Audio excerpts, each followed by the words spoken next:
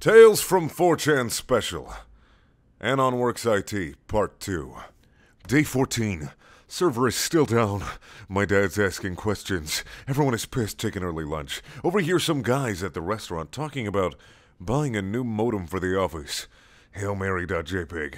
Hey, sorry to bother you during your lunch, but would either of you happen to be IT? Before either of them could read me the riot act and tell me something like, how the fuck dare I? I'm IT too. I show them my hand that I scratched up crawling wire on the floor. They nod.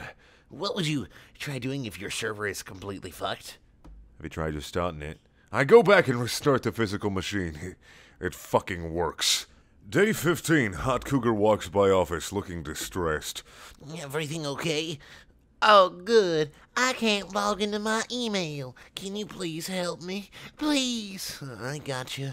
Get her laptop. Reinstall Microsoft Office. Outlook works again. Poke through her emails to make sure things are working. Send a test file. Read the titles of her latest emails. Divorce. Hand back her laptop. Looks like it's working now. Thanks. Everything okay?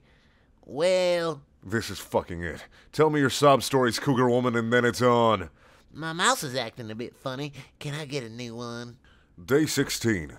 One of the mailroom guy's monitors isn't working.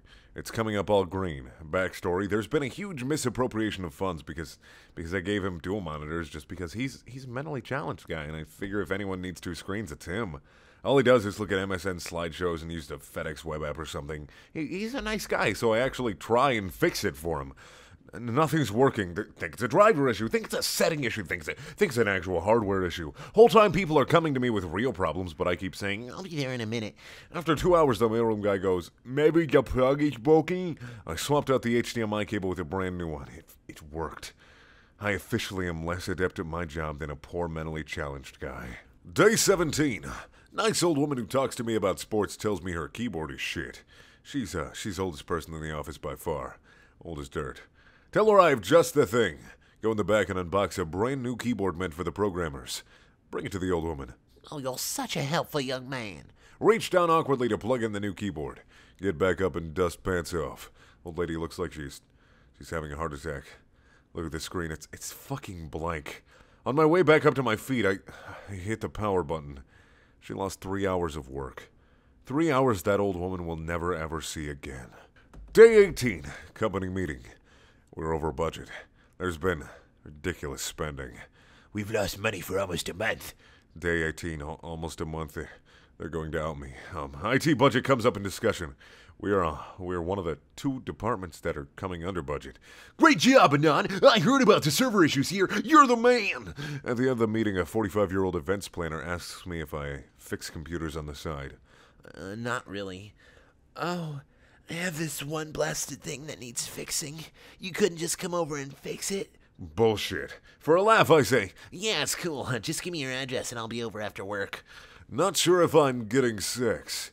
By condom. She's not that hot, like a 6 out of 10 tops. Not even gonna lie, last call kinda hot. Arrive at her house, ring the doorbell while standing all suave, leaned up against the door. Her husband answers the door, shows me the computer. Install the latest version of Adobe Reader, and get $20, go home. Day 19. Some guy crashes a program, so I have to re-input the settings. Go into his cubicle mate's computer. Check settings. 2 hours later. You wrecked my computer. I want my fucking computer back exactly how it was. I don't know what you did, but something's off. My USB drive is buzzing. What the fuck? I didn't do shit to your computer. I checked a program you opened 20 times a day. Super pissed, so I go back into the server room and play Thomas Was Alone. Hear knock on server room door. It's the cubicle mate. Hey, thanks for fixing it. Fixing what? My USB drive. I didn't do shit, lol. Oh, yeah, don't mention it. Day 20. Spend entire day cleaning the server room up. Getting it all nice. Just unplugging network cables willy-nilly so I can color coordinate them. People are losing their shit. They're randomly getting kicked off. Tell people there are some issues with their ISP. Make sure to say ISP, as I have now learned by speaking in abbreviations, no matter how common, makes you sound techie. By the end of the day, the server rack is all classy looking. Fortunately, I never mapped anything, and a handful of people can't connect to it because their ports aren't connected to anything. Tell them the ISP will have it done ASAP and go home. Day 21. Now that the server room is all clean, I set up all the test boxes in the back. 8 machines in total, all connected to the network.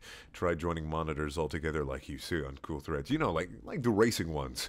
Realize these are shit old monitors and you can't do that.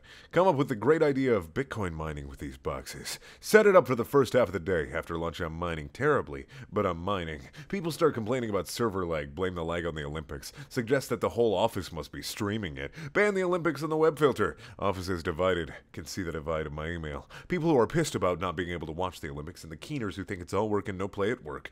I've officially gained power though. People respect me for making this mandate. He's a real company guy. Day 22. It's birthday day. Office celebrates all the month's birthdays. Take cake. Set up N64 in the boardroom. Challenge people in the office to GoldenEye. Keep saying, Hey, I'm just taking a 5-minute break for some cake. Want a quick game? own the shit out of all of them. Realize I did absolutely nothing all day but eat cake and game. No one ever noticed. Day 23. Cougar calls in from the road. She's having trouble accessing a key app for a client on her iPad. She tells me its name. I have no idea what it is. But make sure to sound astute. Ask her if she's using Wi-Fi or 3G. How do I check? Never mind. Let me check for my main core system. Google the apps, but nothing comes up. Ask one of the other salespeople. Oh, it's just an infograph on our main site. Tell the hot cougar to come into my office because it's going to require me to hardcore the changes in. She drives 2 hours to come to the office so I can open up Safari and bookmark it to her iPad homepage. Day 24. People heard from the 45-year-old events planner I do house calls. Bunch of idiots are bringing in their home computers, mobile devices, anything technical for me to fix. Tell people I can only do it after hours and I charge $20 for small stuff and $50 for large. Most of it's simple fixes. Windows updates or Adobe Reader installs fix it, but then I get it. The laptop from hell. This fat Indian guy hands me his laptop in a plastic bag. Not a laptop bag, a plastic bag. What's wrong with it? You tell me, genius. Load it up and it's asking for some system restore or something. Just hit next and okay. Fixes it, but it says I need to load check disk. Figure it that has something to do with the CD drive. Open it up. There's a thick fucking layer of breadcrumbs in the tray. Tilted the machine to its side. Motherfucking breadcrumbs just pouring out of the laptop. Restart the machine. It loads perfectly. Turns out this guy was using it as a tray for his morning bagel. Fucking toaster laptops. Thank you guys for watching. Please check out my other videos. They're also things.